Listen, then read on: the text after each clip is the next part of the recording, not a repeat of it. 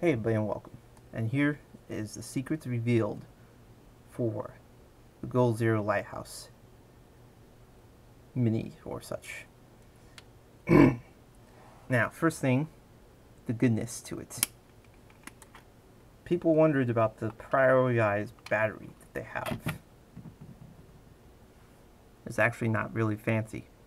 What they do, under this tape that they have their fancy logo and such forth on, is there are two rods going on the inside of this. It's just over the tape, over the battery and under the tape. Basically, there's a positive rod and negative rod. The negative rod comes from the bottom, goes to the top. That way you have both the positive and negative terminals up here. And then you have a positive rod going to the negative place. So you have a double side end. But basically, this is exactly the same 18650 cell that you can buy off the market and such forth. All you need to do is just remove those two terminal ends and the rods after cutting the tape, and now you have a standard positive top and negative bottom 18650 cell. Awesome. Not to mention, these are only 15 bucks for a 3000 mAh lithium-ion battery. That's pretty cool. Versus other ones that you see on the market that sell for like 30 to 40 bucks for this kind of mayhem battery ability. So you're getting a decent price. I'm pretty sure that now that everybody knows this, it's going to be out of stock on their website like a flash. So that's their secret revealed. Another secret that isn't technically really a secret, it's just their dumb mechanics for a tech person, which I don't know who can get a brain for it, but people that believe that one side of this being lit at max brightness is only 105 lumens. No, it's 210 lumens. And then when you have both sides on, it's still 210 lumens. How does the technology work on this? It's simple. You have a wall in the middle and two individual LEDs.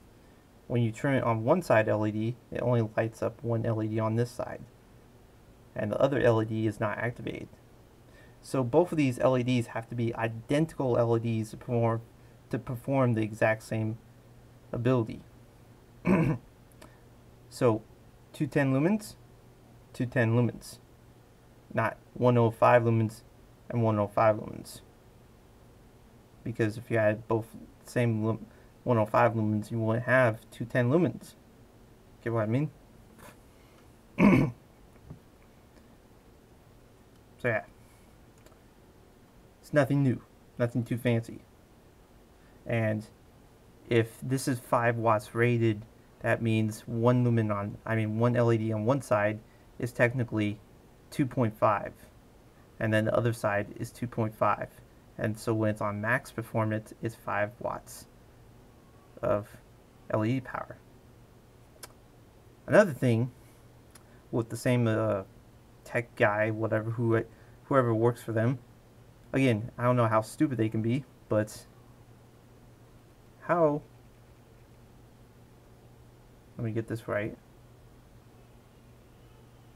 how in the heck are you supposed to get 5,000, no, not 1,000, 500 hours of performance for this side when we can only get about 48 hours of performance on one side for the 250, or 24 hours for both sides on low for the performance, when this sucker right here, the 250, has a bigger battery versus 3000 mAh. This has 4400 mAh.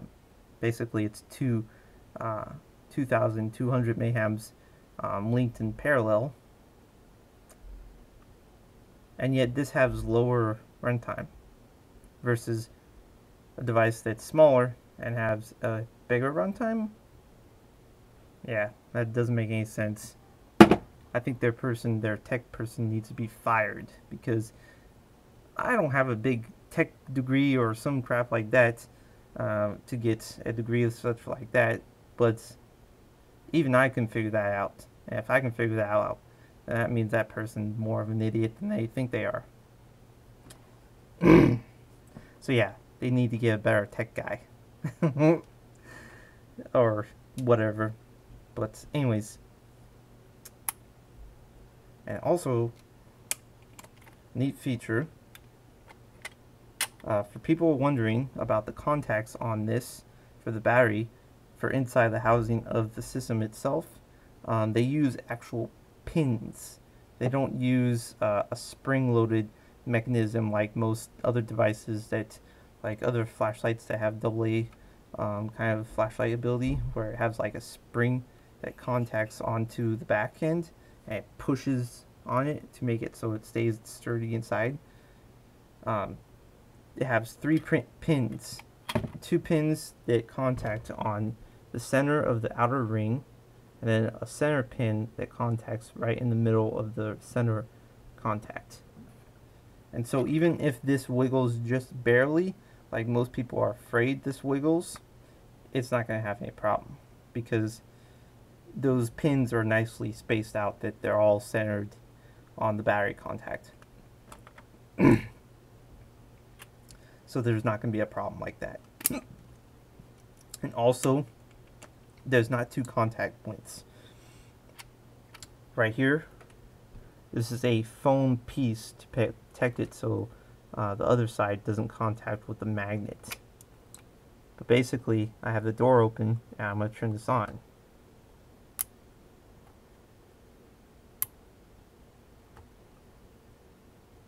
Da-da-da. So it doesn't need to be, the door can be open and the system still can be ran and all that jazz. The only reason is the door is there is so it pushes down and it keeps it nice and even inside the component, and the battery doesn't come flying out like an idiot. Also, for another point, I'm still doing my research on to see if this actually lasts and works pretty well, but I just took the battery out. I have the battery out. I'm gonna leave the door open just so you guys don't think I'm fiddling around with you guys. I'm gonna open this, grab the cable, and I'm gonna grab my 250 lantern over here, plug in. It's giving power right now. Door's still open. Battery's still in my fingers right here. I'm gonna put it way over there. And watch this. You see it's charging.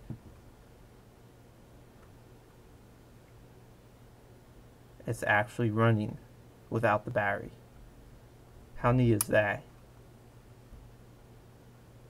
Now, on lower setting though, it doesn't really function that well because it has sort of a blinking issue.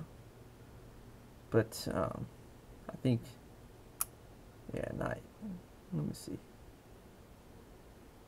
Yeah, not even on low. But when it's on max performance, it doesn't blink at all. So you can have this running on max without an issue, which is nice. So let me turn this on, unplug the battery, the thing, boom.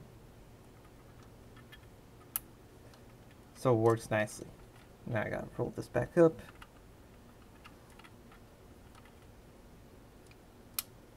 Boom. So there you guys go. You have the secrets revealed, and you know a bit more about the product of the ability itself, and some more secrets about their systems. So anyways, I'm probably going to see the Goal-Zero website out of stock on the replacement battery now, because it's much more cheaper and people will know the secret to that. So they'll be like, oh, yeah, Oh yeah, we can get 20 of those and just rip it apart. Use it for normal stuff. Haha. And also, they know a bit more about the ability of flashlights.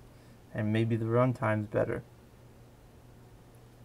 And I'll probably give you an update on how long it actually runs on low when I get this fully charged and corrected it is, because I still have to recharge it 2 to 3 more cycles to get the battery at its top peak performance. But besides that,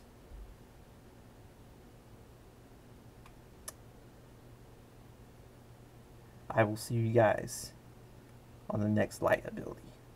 Peace out.